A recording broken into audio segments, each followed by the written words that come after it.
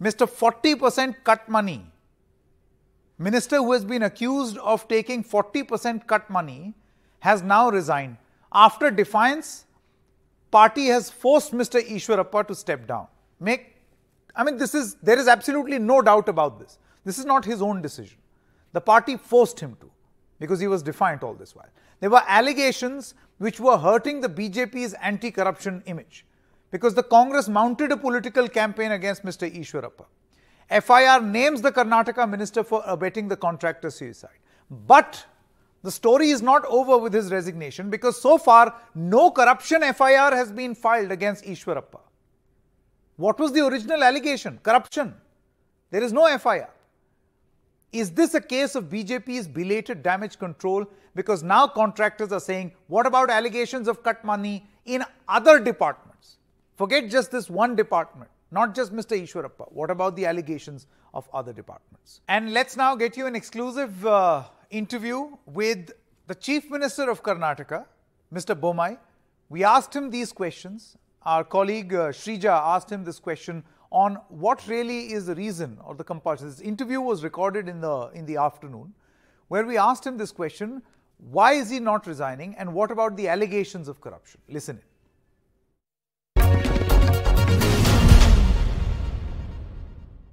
With regard to your own sitting minister, with regard to the allegations, will there be anything, will you all be taking a decision on that, of sacking him?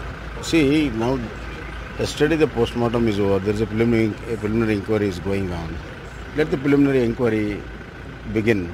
And depending on the preliminary inquiry, other things will follow. Are you getting any pressure from the High Command, from the Delhi? No. I'm not under any pressure.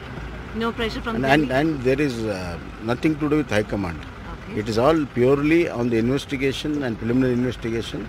All will be taken. So, without any interference, don't you think it's a must to actually, at this point in time, to remove Mr. Ishwarappa so that there's no interference? See, what you think or I think is not important. What is the fact of the case is important.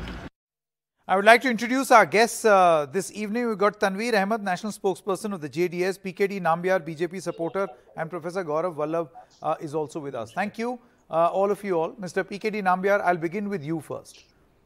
Fine, under pressure, under duress, after much cajoling, coaxing, the minister of your government in Karnataka, Mr. Ishwarappa, the very tall BJP leader Ishwarappa, after open defiance, has today kindly agreed to resign, and he will do that tomorrow. But the point is, Mr. Nambiar, that even now, there is no corruption case against him. There is no FIR, which was the basic reason why Santosh Patil died by suicide. Corruption.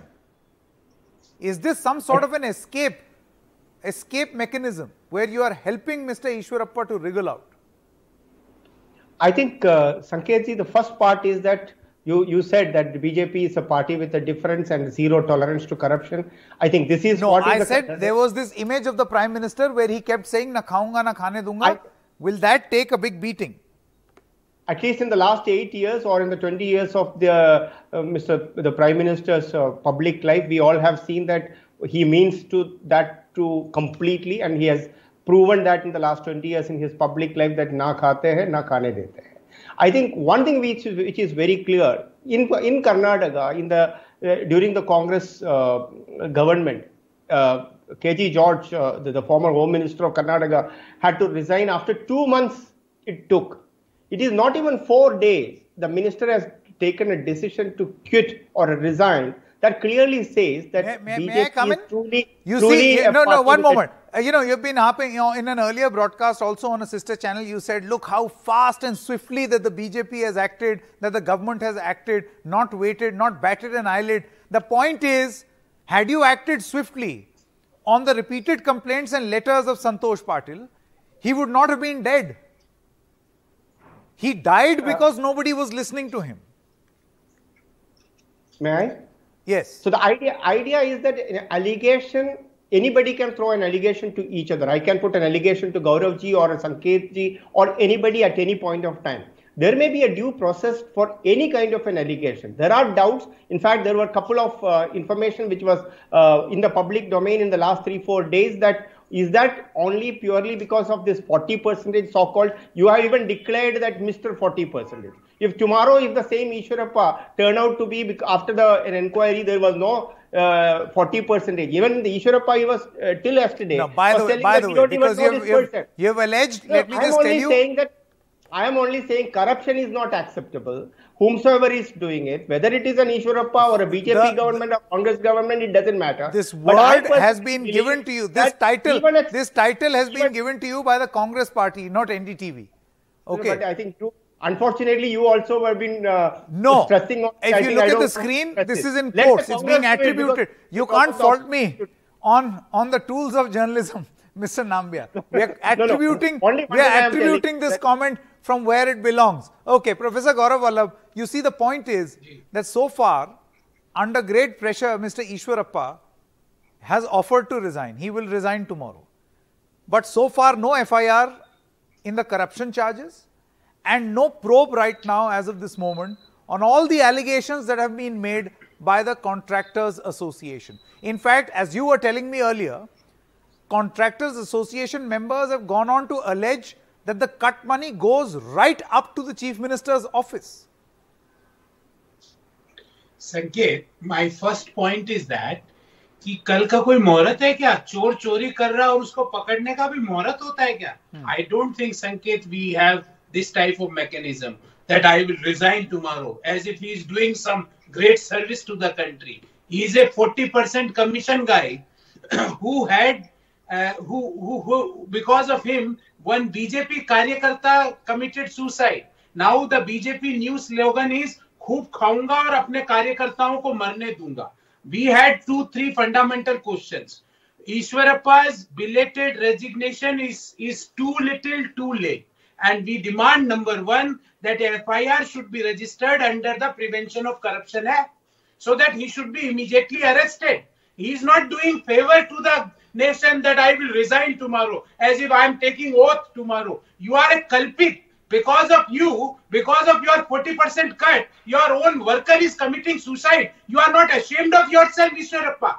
You should resign immediately and Karnataka CM should arrest him immediately under the Prevention of Corruption Act. Number 1 point. Number 2 point, Sanket, this is not my statement. Karnataka had a rate card that if you want PWD work, 43%. If you want Panchayati Raj work, 44%. And above all, there is a 5% special cut which directly goes to the Chief Minister's office. And this is not what Congress party is saying. This is what was alleged by the President of the Contractors Association of Karnataka.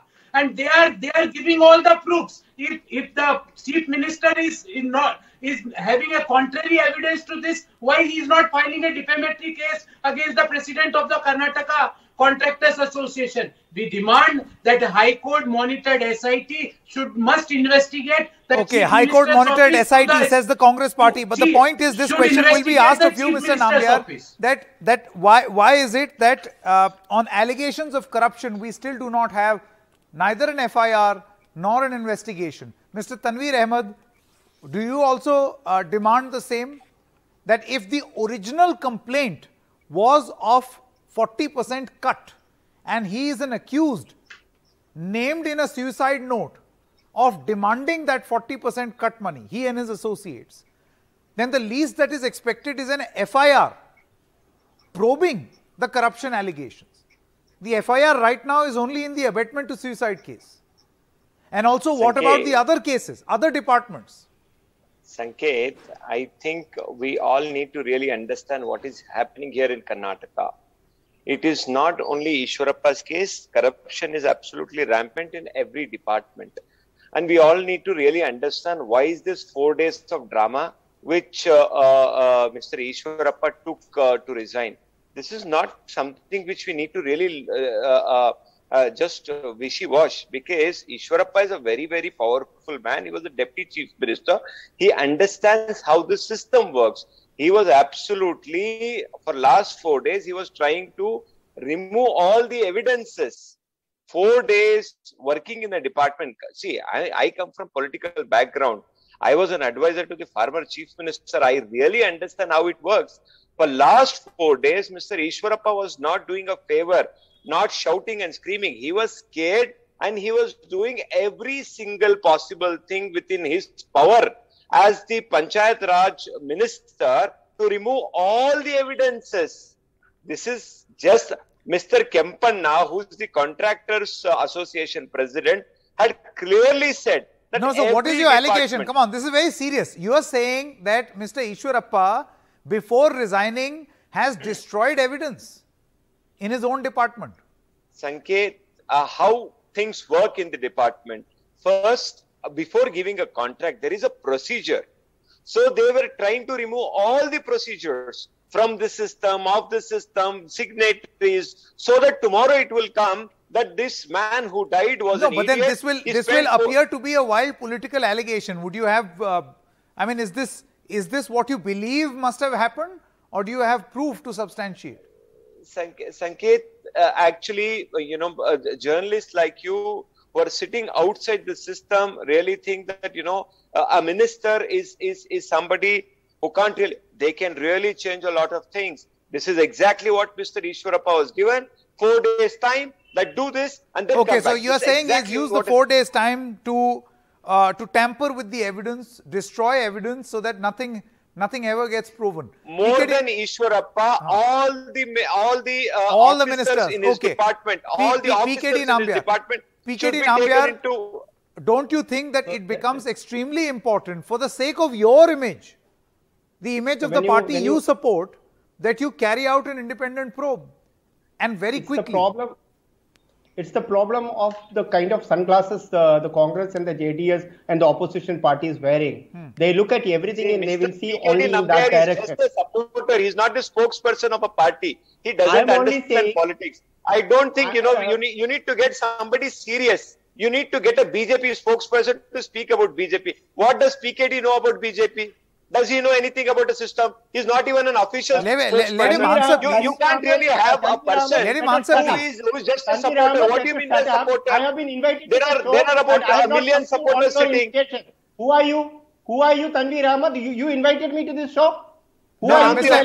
Tanveer, in all fairness, let me intervene here. Let me intervene. Mr. Tanveer, we have invited him to present the views of the BJP and he is doing it in whatever capacity he holds. His opinion matters over here. Everybody's view matters, please. Yes. From street to represent BJP. I think we are digressing. Let's listen into what he has to say, Mr. Tanveer.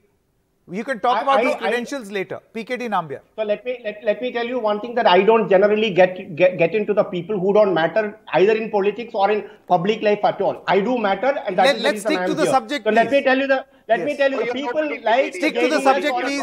Today. Sanket, just let me tell you.